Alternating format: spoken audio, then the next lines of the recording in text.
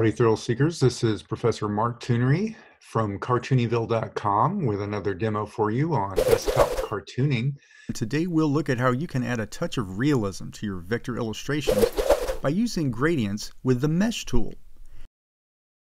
And as an added bonus, we'll also peek at some of the artistic brushes we can use with the brush library. I'll go to freeimages.com. It's a great place to find some really good high quality yet legal photographs to use, and I'll type in like beetle or ladybug. Ladybug's usually a pretty good one. And there's a nice one right there. Okay, and I will, I mean, technically I might usually download it, but I think right now, just to be a little quicker, well, maybe I should download it. Let's see. Okay, and then I will go into, I'll start a new print one. I'll call it Ladybug, 8.5 by 11 inches. That should be fine. So I'll hit create. And I like to hold down the space bar to move around. It's just a little bit easier. I'll go to File, Place. Okay, so there's the Ladybug. Place her. And I'm actually gonna I'll probably put her off to the side just a little bit because I'll sort of be going back and forth, as you'll see. And just like we've done with the other projects, I'm going to double click on the icon of the layer. I'll rename it Photo. And the main things I want to do here is go to Lock and Dim Image. Now, at a certain point, I am going to need to come back and undim that image when I start trying to apply the color. So I'm going to click on, for now, I'll go ahead and click Dim Image and say, okay, so I can see what I'm doing. I'll make a new layer. And just for the purposes of this demo, what I'll probably do is I will hit, I will call that the, I don't know, wings, shell, what do you call it? I'll call it back. Okay, so as before, I'll grab my pen tool, maybe zoom in just a little bit, Command plus on the Mac and Control plus on the PC. And let's see, I'll just get this main shape here. So, because that's actually a pretty good demonstration of what the gradient tool is really all about. So I'm just clicking and dragging, as you've probably seen me do before in the other demos. And one thing I see right away that I need to change is how I've got a white fill with a black stroke. I actually want to do no fill. So I'm going to click on the fill to bring that to the front. I'm going to click on none there and just continue. So now I can actually see what I'm doing. I'm going to click and drag those little anchor points and the handles, I should say.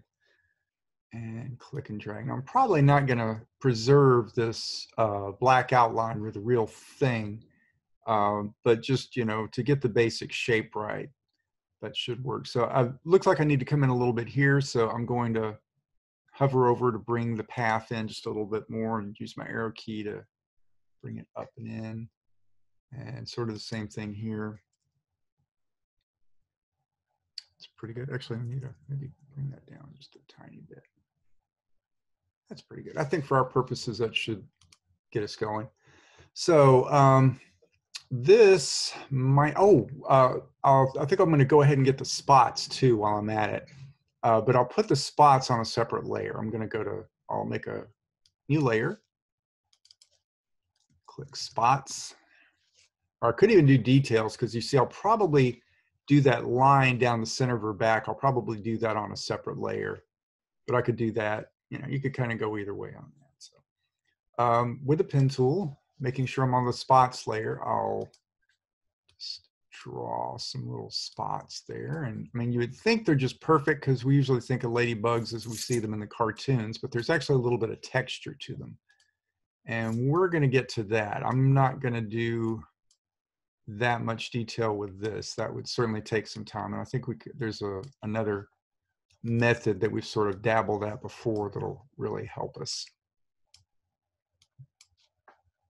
No, this one I think I need to come in. I'm just going to use the arrow key on my keyboard again. That's what I'm doing there.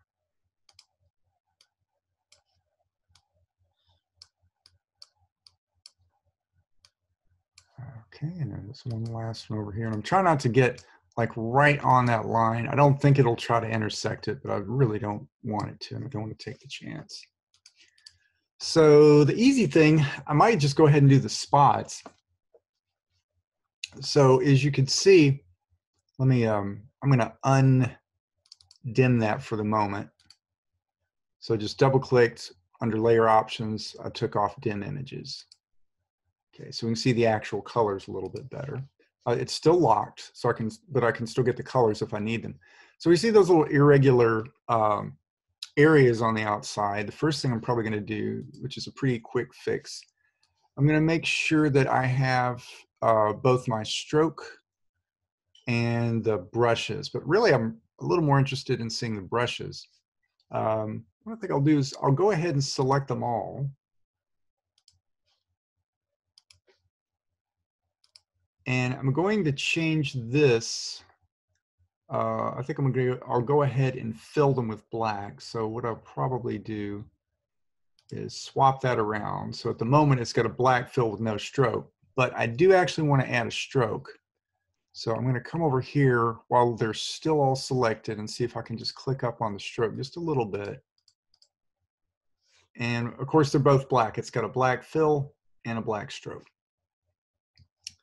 So what I'm going to do to make that, to try to get that little irregular area around the side, is on my brushes, I might actually just use this charcoal feather. That's actually, that's probably going to do a pretty good job. So I'm just going to click on that.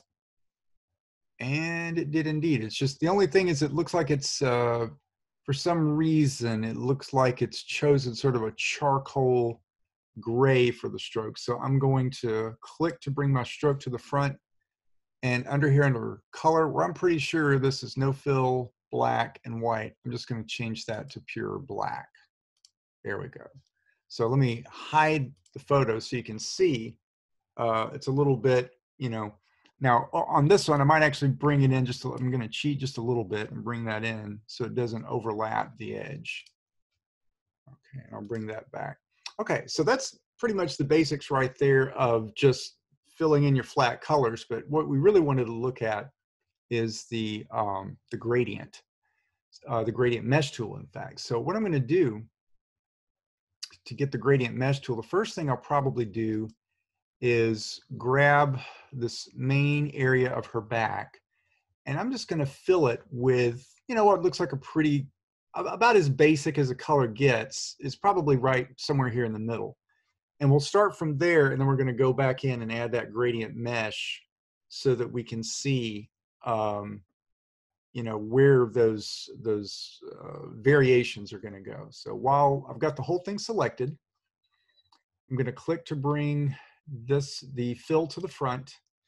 And now with the fill to the front, I'm going to grab my eyedropper tool, which will come in handy in a moment with the gradient as well, the gradient mesh.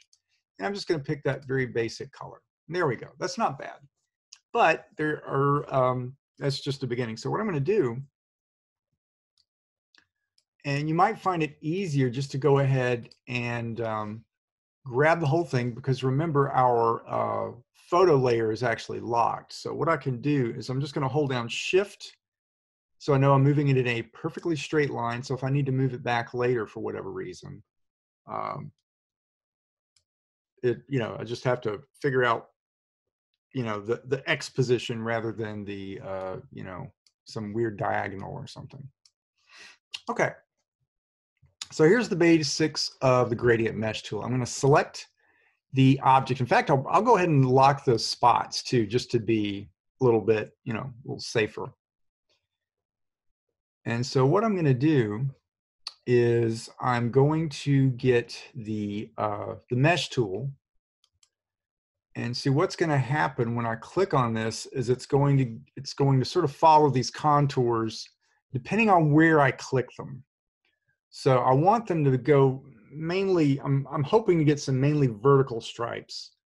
That could work too. Okay. And if you want some more points in there, you can, it's usually good to click on the actual intersections. Or not. There we go. Okay. I could probably work with that. Okay, so all those little points you see, what we're going to do essentially is we're going to pick a point over here with the direct selection tool, because remember the regular selection tool will select an entire object and all the points within, while the direct selection tool will just select one of those points at a time.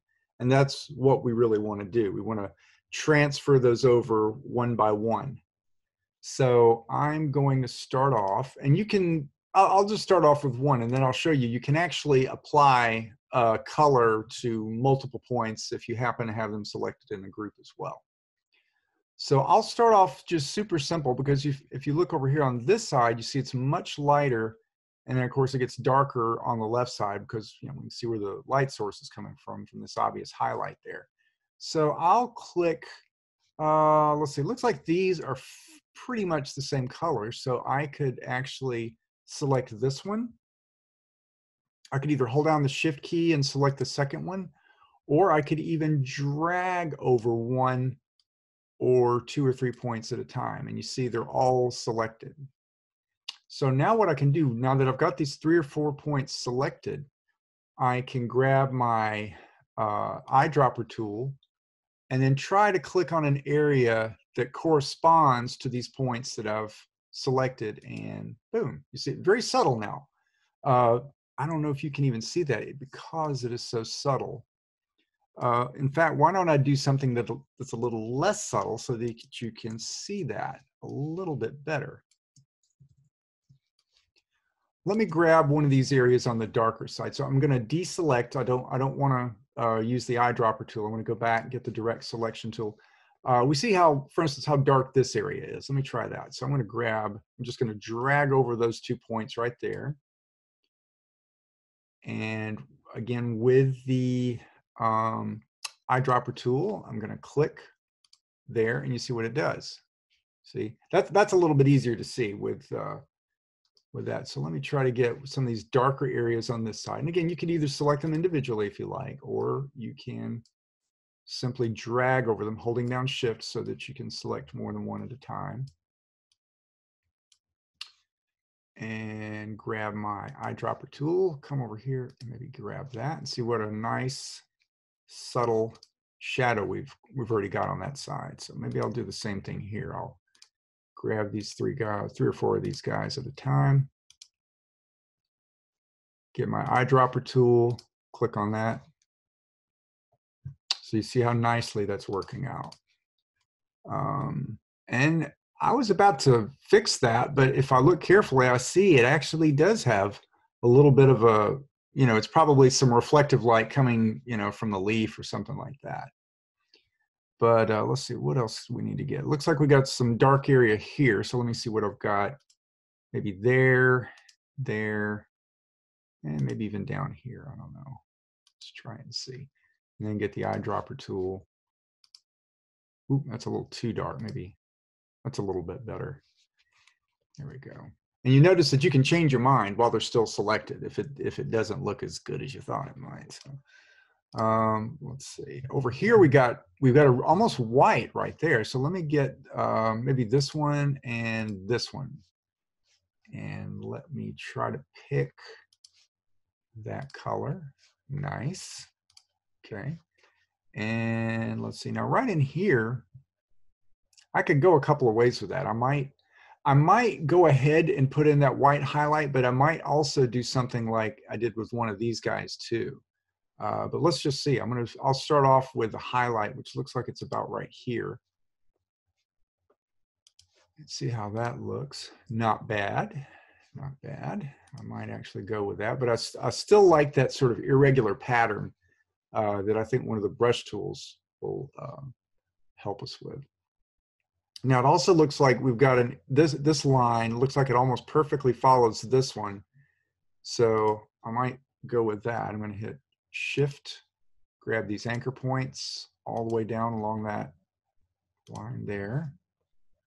grab my eyedropper tool and maybe try to hit it right there on that little dark orangish reddish piece there and see how that looks. So it's almost a little too subtle, but I'm going to leave it there. As I said, I'm probably going to go on top of that with an actual line in just a moment. But let's see what else I can do there. That's good. Okay, looks like we got a little bit of white down there too. So let me see if I can't take care of that. So maybe right there and right there. So while that's selected, it's more of a gray. I might have to exaggerate it a bit and try that. That's pretty good. I kind of like that right there. That's somewhere nicely in the middle. That's pretty good. That's pretty good. Let's see how much more. We got that. Let's see, maybe a little bit. Looks like there's a bit of a shadow here I should probably try to get. So I'll grab that. Maybe this one, and that one. Go for there. Maybe get something sort of here. Almost a little too dark. I'm going to try to get a little bit lighter. There we go. That's pretty good. Okay. And also, of course, this comes into a little bit of where to exercise your artistic license, because, you know, we're not trying to get it exactly. We're trying to get as close as we possibly can. I don't know that you might try to get all that kind of detail right there. That looks like that might be a little bit extreme. Those, you know, that sort of texture. But again, that's kind of your call in a way. I'm going to lock the back for just a moment because I don't want to accidentally select something. I'm going to try to get that stripe down the center, and I'll just call that stripe. And I'll actually trace, I'm going to do the same thing. I'm going to trace it over here, but then I'll just scoot it over there because we've got this central point right there that we can kind of line it up with.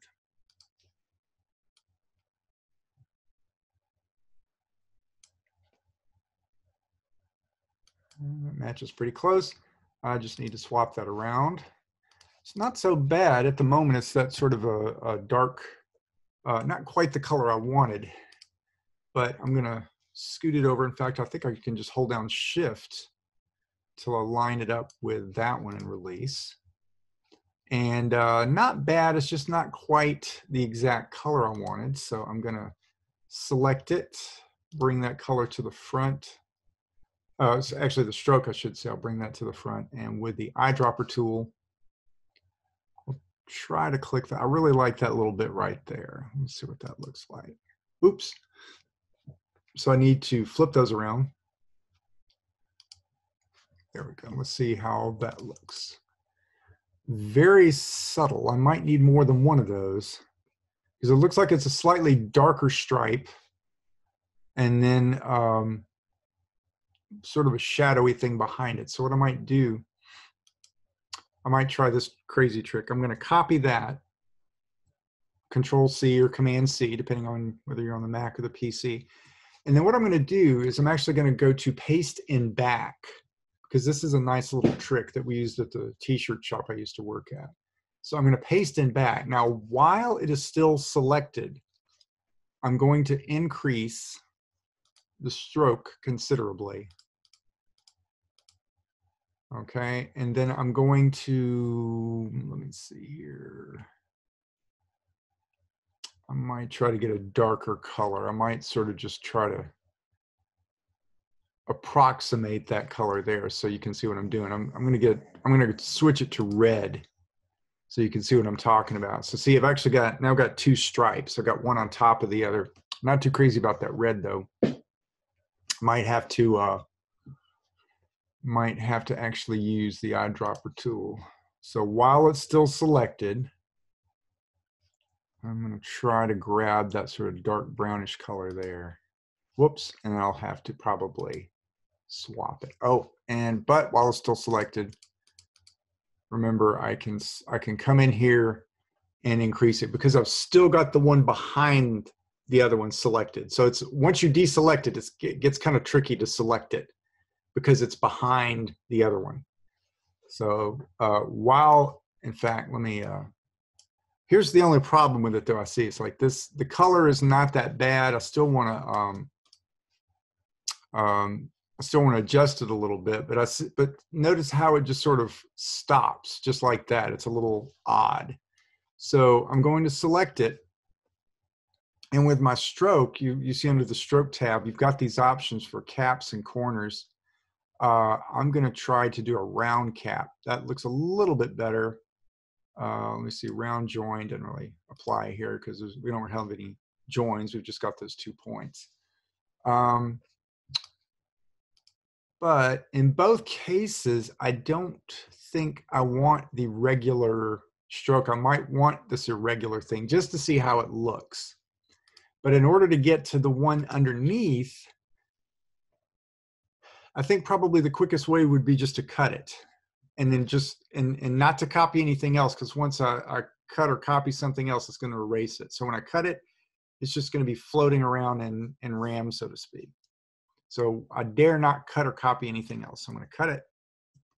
So now while this one is selected, make sure I've got stroke to the front. I'll go back to my brushes and I might try this charcoal feather one more time. Not bad. Let me see. I might try to take the stroke down a little bit. You notice it's at 1 point. I might bring it back down to 0.75. Or oh, I kind of like that point, that half point. Okay. Now let's see what happens when I paste. And I'm not going to paste. I'm going to paste in front. So that means when this paste is going to paste in front of that one. So Command F or Control F if you're on the PC. And let's just see what that looks like. I might still need to make that, looks like, see, I might need to still make that a little bit broader, that stroke underneath. So again, this is very delicate what I'm doing. I'm going to cut the one, again, the one on top, I'm cutting it, which just sort of, you know, sticks it in RAM. And I'm going to increase it, the weight under stroke. Maybe I will try 1 point. Let's just see what that looks like. And then Command F to paste in front. I don't know, maybe. I still think it needs to be a little darker. So now it's a little easier because I'm selecting the one on top. So I just click on it and it of course selects the one on top. So let me maybe see if I can get a little, I might try to get that a little bit darker. So while it's selected, I'll just click on that. And of course, it immediately assumes I meant the fill. I don't, so I just swap them around. And maybe once again, maybe I go to the brush, that charcoal feather, but I make it a little thinner. And let me just click off of it so we can see how that's looking. And I might stop obsessing over it. I think that's pretty good for what we're doing for the moment. I still think the one underneath, I could probably go with maybe a lighter orange, but I think for our purposes, just for right now, that's not that bad.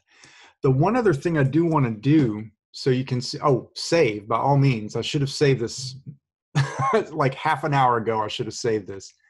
So I'll just call this Ladybug Demo. Down in my downloads, which is, of course, a terrible place to save it. You really want to save it in an actual folder. I think the one other thing I'd like to do, just as far as this goes, I really like that look, that very shiny look on the back of that. So I think I'm going to try, what I think I'm going to do with that, I'm going to make a new shape. Let me go ahead and hide my, or not, excuse me, not hide, but let me rather lock my stripe layer, make a new layer, and I'll call this highlight. Okay, and I will just make a circle roughly that size, so just a little loop there. That's pretty good. And I don't really want that to be, you know, brown or anything. I'm just going to do white, but I'm going to flip that around so that I've got a, actually I want a white fill with a white stroke. Now for my brushes this time, what I think I'm going to do This is nice, but you see how much bigger that is. So I'm going to come over here with my brushes tab active. I'm going to click over on this sort of sub menu there. And I want to open my brush library. And I want to see the, I think I want to see the artistic ones. And under there, so I'm looking for open brush library, artistic, and watercolor. I think watercolor might have a good one for us. So let me try that. And you see there are our options. We got some nice ones in there. I think this sort of, one of these chalky almost ones at the bottom would fairly do a pretty good job of emulating that. So let's try that. We'll probably have to switch our colors around, but I think that's going to do a pretty good job. So I'm going to try this one first. It looks kind of fun. Oh, that's not bad. Not quite what I was looking for, but let's see, maybe this one. It's not bad. Ooh, not that one. Oh, that's not bad. So what I could do, if it doesn't quite line up, I could just try rotating it a little bit so that it does line up better. Or I could try stacking them on top of each other. Try that one. That one's kind of interesting. You can also increase or decrease your stroke on that, so you get a better idea of how it's doing or not doing so great. So I might actually try mixing a couple of them. So I've got that one. I'm going to just shift it over here. I'm just holding down shift and dragging it so it keeps it in a straight line. Okay, that's one possibility. Almost looks a little too much like a snail for me though. What I might do, I'm just I'm holding down shift and alt, which makes a copy. So I still have this one over here, but I've got some room to experiment now. I'm going to look at some of the other brushes. Let's see here. Okay, that's artistic watercolor. I'm really looking over here for brushes is where I should be looking. And once again, I'm going to go to Open Brush Library, Artistic, but this time I think I'm going to go with charcoal, and pencil and see how those look. Oh, okay. There's some interesting possibilities here. So, in fact, what I might do is just go ahead and drag another copy, Shift Alt, whoops, bring that over there. And so while that's selected, let me try some of these others. Oh, that one's interesting. I rather like that one. See, and what I might need to do actually is I might need to stack, as I suggested, I might actually need to stack a couple on top of that. That is, I actually rather like that one.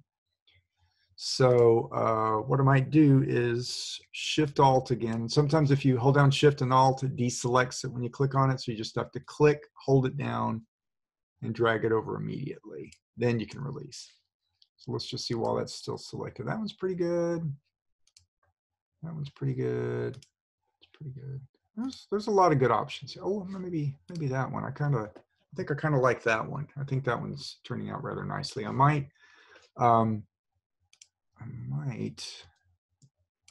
shrink. Yeah, see, I shrunk one of them, and I think I like that. So, and of course, you know, you can keep experimenting. There's a wonderful number of brushes that we have available to us. And of course, this is just the beginning. I just wanted to get everybody a good idea of how you can use the gradient tool, and not just the gradient tool, but how you can also combine it with some of the nice brushes that we could use for strokes to add details like highlights or additional shadows. See, I could probably do something similar with the shadows the way I did with the highlights on that portion there to get a little more of that irregular pattern that we've got. That the gradient tool is marvelous for coming up with these really subtle gradations, but sometimes you'll find it's a combination of that, the mesh gradient tool, plus some of the more almost organic brushes, I guess I could call them, that we have with, you know, between the artistic charcoal, as well as the artistic watercolor. Okay. So I hope you found that helpful. So thanks again so much for joining me. I hope to see you all again soon, and that you, of course, like and subscribe. Thank you so much for joining me. Bye. Happy cartooning.